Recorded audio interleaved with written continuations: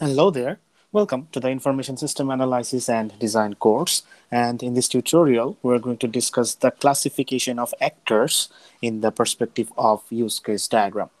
We will also discuss what symbol is used to represent actors in a use case diagram. And also, we will see some perspectives of how to identify actors in the perspective of use case diagram. So এই টিউটোরিয়ালটাতে আমরা use case ডায়াগ্রামে যে actor ব্যবহার করা হয়ে থাকে তাদের classification দেখব, অ্যাক্টরের সিম্বল দেখব এবং কিভাবে অ্যাক্টর আইডেন্টিফাই করতে হয় সেটা নিয়ে আমরা আলোচনা করব। In the previous tutorial, we have discussed the very basic concept related to actors, the role of actors in use case diagram, and also we have seen some examples of who or what can be the actors in the perspective of use case diagram. So let's move forward to the classification of actors. Use case diagramের perspective actors-কে broadly দুইটা ক্যাটাগরিতে ভাগ করা যায়. The first one is the primary actor and the second one is the secondary actor. So who are the primary actors, or what is all about this term primary actor? So primary actors supply data or receive information from the system. Primary যে অ্যাক্টরগুলো থাকে use case ডায়াগ্রামে তারা directly information সিস্টেমে data supply দেয় এবং information system থেকে supply দেওয়া ডাটার উপর বেস করে ডাটা রিসিভ করে। সো সিম্পলি আমরা যদি বলি ডিরেক্টলি ইনপুট দেয় প্রাইমারি অ্যাক্টর এবং সেই ইনপুটের পার্সপেক্টিভে সিস্টেম থেকে আউটপুটটা নেয় হচ্ছে primary অ্যাক্টররা। Primary actors are important because they are the people who use the system. So primary actor obviously important component of use case diagram because যে সিস্টেমের পার্সপেক্টিভে আমি ইউজ কেস ডায়াগ্রামটা কনস্ট্রাক্ট করছি সেই সিস্টেমটাকে ডিরেক্টলি ইউজ করে থাকে হচ্ছে primary অ্যাক্টররা। Primary actors can provide details on what the use case should be. So primary actor যেহেতু সিস্টেমটাকে ডিরেক্টলি ইউজ করে থাকে অর্থাৎ সিস্টেমের সাথে ডিরেক্ট ইন্টারাকশনে থাকে প্রাইমারি অ্যাক্টররাই সিস্টেম থেকে বিভিন্ন ধরনের ফাংশনালিটি বা সার্ভিস নিয়ে থাকে। সো একটা সিস্টেমের কি ধরনের ফাংশনালিটি বা ফাংশনাল রিকোয়ারমেন্টস হওয়া উচিত অর্থাৎ কি কি সার্ভিস থাকা উচিত সেই সমস্ত জিনিস সম্পর্কিত ডিটেলস ডিরেক্টলি প্রোভাইড করতে পারে প্রাইমারি অ্যাক্টরস। আমরা ইউজ কেস ডায়াগ্রাম সম্পর্কে জানার সময় জেনেছিলাম যে ইউজ কেস ডায়াগ্রাম আমাদেরকে হেল্প করে সিস্টেমের ফাংশনাল রিকোয়ারমেন্টস গ্যাদার করার জন্য। So in that sense basically primary অ্যাক্টররাই আমাদেরকে ডিটেলটা প্রোভাইড করতে পারে। কিসের উপর ডিটেল? সেটা হচ্ছে কি ধরনের ইউজ কেস ডায়াগ্রামে থাকবে।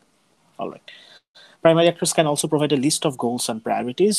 সো একটা সিস্টেম থেকে একজন প্রাইমারি অ্যাক্টর কি ধরনের গোল অ্যাকমপ্লিশ করতে চায় সিস্টেমটা ইউজ করার মাধ্যমে, এই টাইপের লিস্ট অফ গোল এবং প্রায়োরিটিও আমাদেরকে প্রাইমারি অ্যাক্টর প্রোভাইড করে থাকতে পারে in terms of use case diagram. So basically সিস্টেমটা যারা ইউজ করছে তারাই এই সিস্টেম রিলেটেড যাবতীয় ফাংশনালিটি, এই সিস্টেমের যাবতীয় গোল এবং অ্যামং দোজ ফাংশনালিটিস প্রায়োরিটিগুলাও হচ্ছে আমাদেরকে প্রোভাইড করবে primary actors.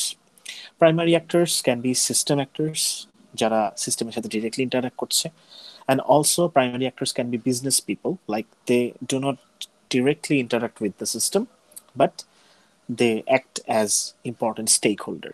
So primary actor বিভিন্ন ধরনের সিস্টেম অ্যাক্টর হতে পারে অর্থাৎ সিস্টেমটা যারা ডিরেক্টলি ইউজ করবে অর্থাৎ সিস্টেমের ইউজাররাই হচ্ছে প্রাইমারি অ্যাক্টর, এবং বিজনেস যে পিপলগুলো থাকে অর্থাৎ যে অর্গানাইজেশনের পার্সপেক্টিভে আমার সিস্টেমটা বা এই সিস্টেমটার মালিক হিসেবে যে বিজনেসটা আছে, মালিকানাধীন যে বিজনেসটা, সেই বিজনেসের যে যাবতীয় পিপল আছে ম্যানেজমেন্টের, যারা হয়তো আমার সিস্টেমটা ডিরেক্টলি ইউজ করবে না but they R considered as important stake holders. So তারাও কিন্তু ইউজ কেস ডায়াগ্রামের পার্সপেক্টিভে প্রাইমারি অ্যাক্টরস হিসেবে কাজ করবে। So what is about secondary actors? Secondary actors are also known as supporting actors. Secondary actorদেরকে supporting actor বলা হয়ে থাকে। Secondary actor যেটা করে থাকে সেটা হচ্ছে secondary actors help to keep the system running or provide other services. যে সিস্টেমটা প্রাইমারি অ্যাক্টররা ইউজ করছে সেই সিস্টেমটাকে রানিং রাখতে এবং যাবতীয় নেসেসারি সার্ভিস প্রোভাইড করতে সিস্টেমকে সহায়তা করার জন্য প্রাইমারি অ্যাক্টর হেল্প করে থাকে।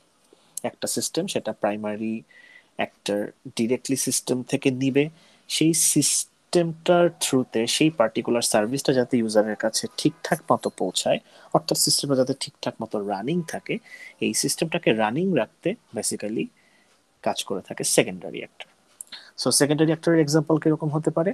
Secondary actors are the people who run the help desk, the analysts, the programs and so on. So এই টাইপের পিপল গুলোকে আমরা সেকেন্ডারি অ্যাক্টর হিসেবে ইউজ কেস ডায়াগ্রামে উল্লেখ করতে পারি। So broadly, actors in an use case diagram can be divided into two groups, primary actors and secondary actors. Primary actor এবং secondary actor ছাড়া যে সমস্ত হার্ডওয়্যার ডিভাইস এবং এক্সটার্নাল সিস্টেম আছে তারাও কিন্তু আমাদের আদার অ্যাক্টর হিসেবে আমরা আমাদের ইউজ কেস ডায়াগ্রামে রাখতে পারি। যদিও আদার অ্যাক্টর বলে কোনো ধরনের ট্যাগ আমরা ইউজ করব না, বাট প্রাইমারি এবং সেকেন্ডারি অ্যাক্টর ছাড়া আরও যে ধরনের অ্যাক্টর পসিবল তারা হচ্ছে হার্ডওয়্যার ডিভাইসেস, যে সমস্ত ডিভাইস আমার সিস্টেমের পার্ট, অর্থাৎ সিস্টেমটাকে রানিং রাখতে তারা গুরুত্বপূর্ণ অংশ হিসেবে কাজ করছে, এবং বিভিন্ন ধরনের এক্সটার্নাল সিস্টেম, যে সমস্ত সিস্টেমের সাথে আমার সিস্টেমটাকে ইন্টারাক্ট করাতে হয় সেই ধরনের সিস্টেমকে আমরা এক্সটার্নাল সিস্টেম বলে থাকি, এবং এই system hardware device they can be also considered as actors in terms of use case diagram. So now let's take a look at what symbol is used to represent actors in a use case diagram. Actors are represented by stick figure with the name written below the figure. So use case diagram actor K stick figure symbol দিয়ে represent করা হয়। So this is a stick figure symbol, এটাকে stick figure symbol বলা হয়ে থাকে, এবং সেই অ্যাক্টরের নামটা স্টিক ফিগার সিম্বলের নিচে রাখা হয়। So actors R represented by stick figure with the name written below the figure. Let's take a look at some example, and before taking a look at the example, অ্যাক্টরের যে নামটা আমরা দেব আমরা always noun form use করব। So naming of actors is done by using noun form. So now আমরা কিছু example দেখি। Suppose student management system বা university management সিস্টেমের পার্সপেক্টিভে স্টুডেন্ট একটা অ্যাক্টর হতে পারে, টিচার এক ধরনের অ্যাক্টর হতে পারে, যে কোনো ধরনের ই কমার্স রিলেটেড অ্যাপ্লিকেশনের জন্য কাস্টমার থাকতে পারে, ইভেন ব্যাংকিং সিস্টেমের জন্য কাস্টমার থাকতে পারে। সো এভাবে স্টিক ফিগারের মাধ্যমে এবং সেই অ্যাক্টরের নামটা স্টিক ফিগারের নিচে নাউন ফর্মে লেখার মাধ্যমে ইউজ কেস ডায়াগ্রামে অ্যাক্টরকে রিপ্রেজেন্ট করা হয়ে থাকে। এখানে বিভিন্ন ধরনের কালার অ্যাড করা হয়েছে, but these are not mandatory, so don't get confuse with this colouring. Particular কোনো কালারিং ইউজ করতে হবে এমন কোনো বাধ্যবাধকতা নেই। Alright, so this is how we will represent actors in use case diagram. Now let's take a look at the perspectives or the situations, how to identify actors. আমরা কিভাবে use case diagram এ actor identify করতে পারি। So according to the book Applying Use Cases, a practical guide by Snyder and Winters, যে বুকটা 1998 এ publish হয়। So এই according to this book and this publishers R authors আমরা কিছু following query করার মাধ্যমে সিস্টেমে কি কি ধরনের অ্যাক্টর থাকতে পারে বা কোন ধরনের অ্যাক্টর থাকবে তাদেরকে আইডেন্টিফাই করতে পারি। সো সেই সমস্ত কোয়েরিগুলো সম্পর্কে জানা যাক।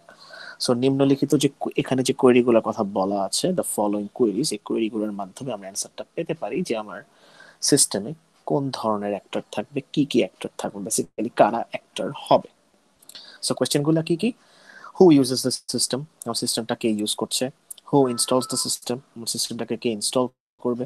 হু স্টার্টস আপ দ্য সিস্টেম, আমার সিস্টেমটাকে কে স্টার্ট করছে বা আরম্ভ করছে। হু মেনটেন্স দ্য সিস্টেম, এই সিস্টেমের মেনটেন্যান্স রিলেটেড কাজে কে জড়িত থাকবে। হু শাটস ডাউন দ্য সিস্টেম, সিস্টেমটা কাজ শেষে কে বন্ধ করছে। What other systems use this system, আমার এই সিস্টেমটা বাইরের আর কোন কোন এক্সটার্নাল সিস্টেম ইউজ করে থাকে বা অন্য কোনো সিস্টেমের সাব সিস্টেম ইউজ করে থাকে সেটা। হু Gates information from this system, এই সিস্টেম থেকে কে ইনফরমেশন নিয়ে থাকে যাবতীয়।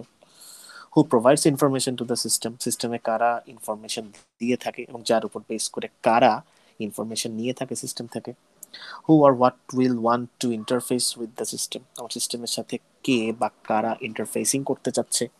হু আর what will be interested in the system, on whole আমার সিস্টেমের উপর কে বা কোন জিনিসগুলা বা কোন অর্গানাইজেশন বা কোন ডিভাইসের পার্টিকুলার ইন্টারেস্ট থাকবে। সো যাবতীয় এই ধরনের কোয়েশ্চেনের অ্যান্সার যদি আমরা বের করতে পারি, we will be able to identify the actors of our information system, and then we can add them in our use case diagram. So this is all about actors components in use case diagram. And in this tutorial, we have discussed the categories of actors, the symbol of actors, and the identification process of actors. I hope you have understood all things that I have discussed in this tutorial.